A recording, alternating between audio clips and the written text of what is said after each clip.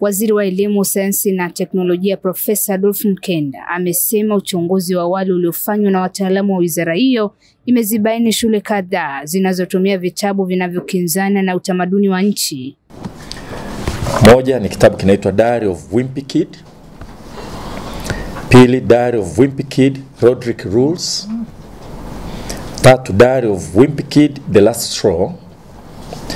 Nne, Diary of Wimpy Kid, Dog Days. Tano, Diary of Wimpy Kid, The Ugly Truth. Sita, Diary of a Wimpy Kid, Cabin Fever. Saba, Diary of Wimpy Kid, The Third Wheel.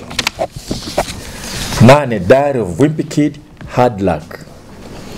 Tisa, Diary of Wimpy Kid, The Long Haul. 10, Diary of Wimpy Kid, Old School.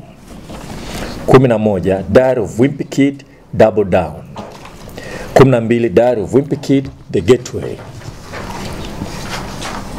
13, Diary of Wimpy Kid, Diaper Overload. 14, is for transgender, you know best who you are. 15, is for LGBTQIA, find the words that make you you. Na 16, Sex Education, a Guide to Life. Waziri Mkenda amesitisha matumizi ya vitabu hivyo chini ya kifungu cha 59 cha sheria ya elimu sura ya 353 iliyompa jukumu hilo.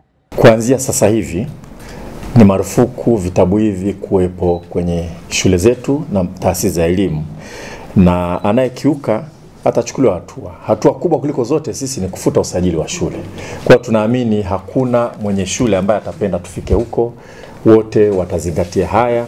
Pengine wengine walikuwa navyo bila kuviangalia na kuhakiki kwamba vina maudhui ambayo yanakinzana na utamaduni wetu, kwa hatuhukumu wale ambao tayari wanavyo, ila kuanzia sasa hivi ambaye atakutwa navyo ana taarifa sasa.